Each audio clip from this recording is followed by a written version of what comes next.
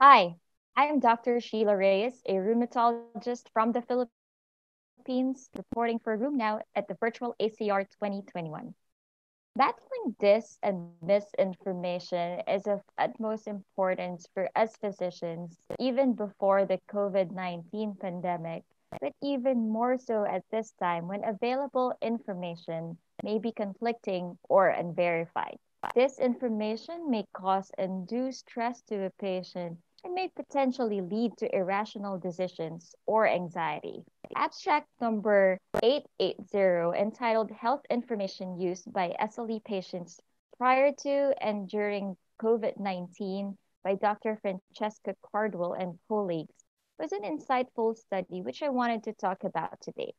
They conducted an online survey of Canadian and international lupus patients recruited from 15 research cohorts and 5 patient advocacy organizations.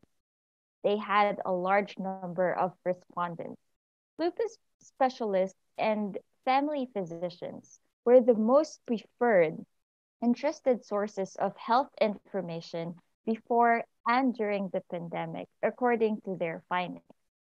They were also the most frequently accessed health information source, although access decreased during the pandemic along with pharmacists and alternative care providers.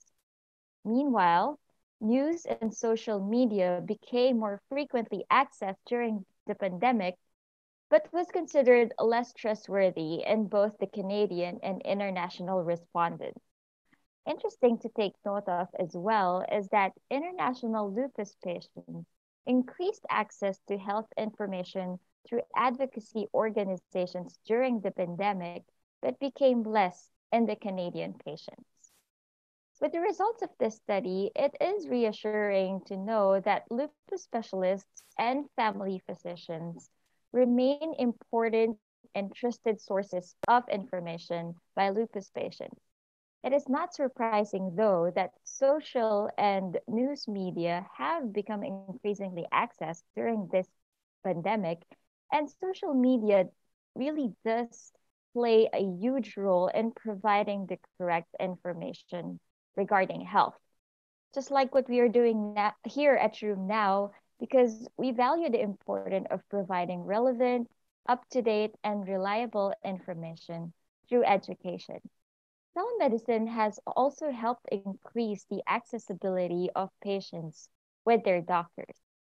I would like to end by saying that physicians, including other healthcare providers, should ensure that we do not just tell our patients what they should know, but we should also direct them to the proper sources of health information. Follow me on Twitter at Rumarampa and tune in to roomnow.com for more coverage of the ACR Convergence 2021. Thank you.